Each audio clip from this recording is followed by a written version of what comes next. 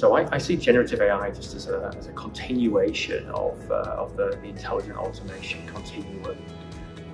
We've been following the early signs of generative AI in tools like natural language generation since about 2018, 2019, and very much see that these tools are just creating efficiency in process.